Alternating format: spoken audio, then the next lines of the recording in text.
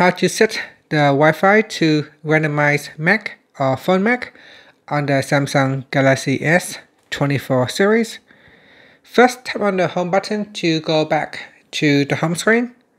From the home screen, swipe down at the top, then tap on the settings icon.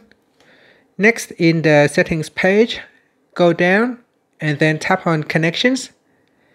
After that, tap on Wi-Fi. Then tap on the settings icon right next to your Wi-Fi name. And then go down and tap on View More.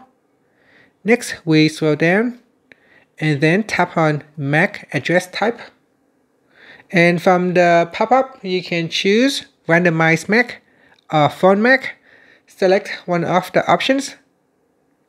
So here's using your phone MAC address may allow your location to be tracked. So you can use Randomized Mac if you don't want your location to be tracked.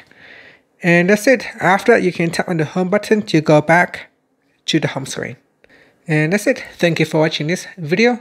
Please like and subscribe to my channel for more videos.